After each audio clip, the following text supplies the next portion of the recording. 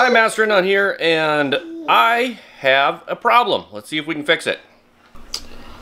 This is the flexible print bed for my 3D printer, and that is some filament that's stuck to it. And today, we're going to get that off there. This has been stuck and out of service for a while now, so I'm going to get that taken care of today. First on the list of things that we're going to try, if I can prevent distractions, is we're going to soak this down in rubbing alcohol and see if we can't get that to release. So we're just going to give this a few minutes. So here we are about 5 minutes in, and we've got this just saturated, and oh, this appears to have completely got that little strand of filament off there. Wow, I can't believe that the first thing we tried worked. Wipe that down and see if everything's completely gone.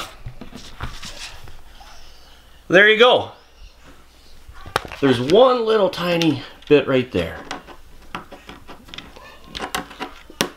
Well, I wasn't expecting this to work, and it looks like I'm gonna have to put that back on there and go just a little bit longer, and we'll see if that last little bit comes off with another 5 minutes or so.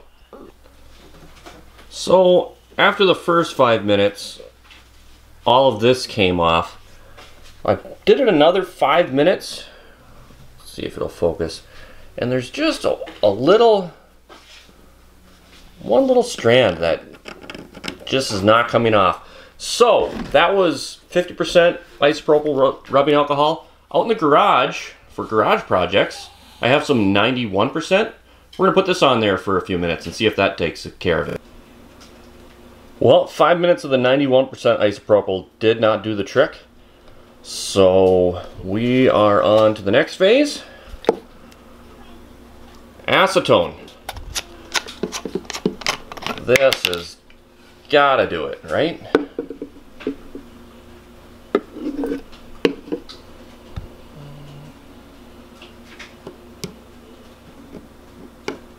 So just like the fingernail polish, I'm just going to let this soak for a few minutes.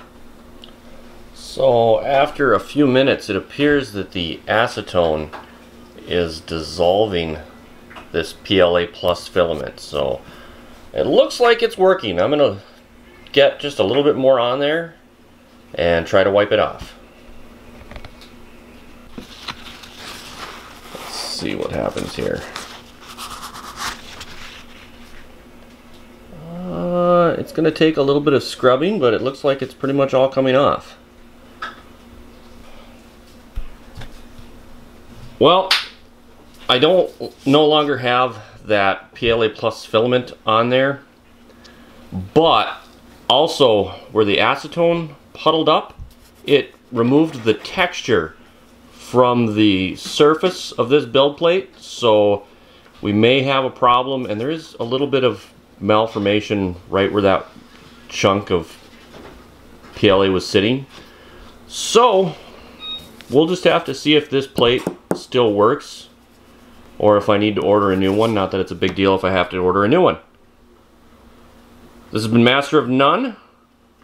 PLA removal from a flexible magnetic build plate. I'm not going to call this one a success. I mean, we got it off there, but we did damage the plate, and we might have problems using this in the future. Definitely the rubbing alcohol got 90% of it off. Like, subscribe, and we'll catch you next time.